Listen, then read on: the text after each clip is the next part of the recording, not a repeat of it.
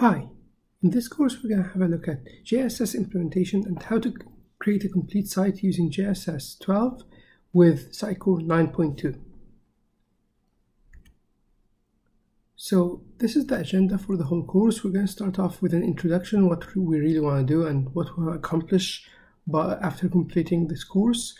Secondly, we're going to look at creating your first JSS app, how do you deploy it, how do you configure the JSS site. Thirdly, we're going to have a look at the master page. How do we create a master page or the main structure of our site using the layout?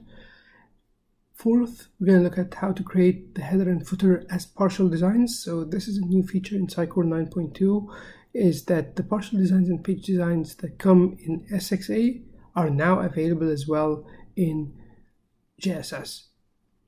Fifth, we're going to look at how to create custom components. And what I mean by custom components are React components that can be hosted within JSS and then can be used as components within Sitecore.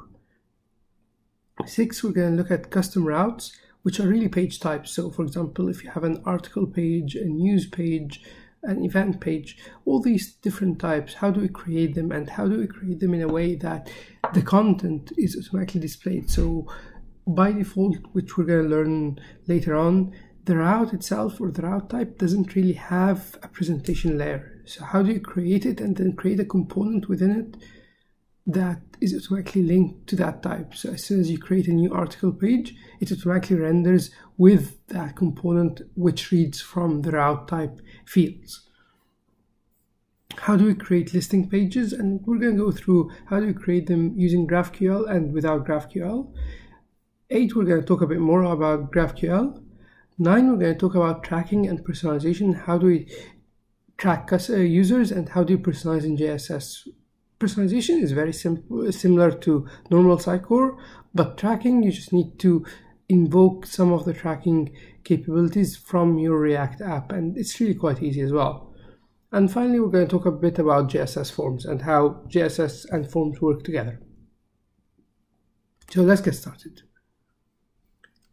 So when we look at any site, a site mainly consists of a set of things: a home page, like this maybe, content pages, which can have different look and feel, and other pages like listing pages, pages with some components on them. So these are the different types of pages you might see on any site. So home page, content page, listing page, component page. And we're going to look at how do we create all these using JSS on Sitecore 9.2. So in order to start thinking about it, we need to actually start thinking about how a page is organized. So you see here that most sites have a common header, a common footer that we want across all pages, which makes sense for them to be partial designs. But how do we do that in Sitecore JSS? That's what we're going to learn. This is something new in 9.2 with JSS 12, so it's going to be interesting to see how we do that. Secondly, all these components, how do you create these components to add them on the home page? How do you add content like this? So how do you read content from the page type itself and just display it within the page? And how do you put the layout of that page? All that we're going to go through within the course or the remainder of the videos in this course. Thank you for watching. Next one, we're going to have a look at deploying an app using Sitecore JSS.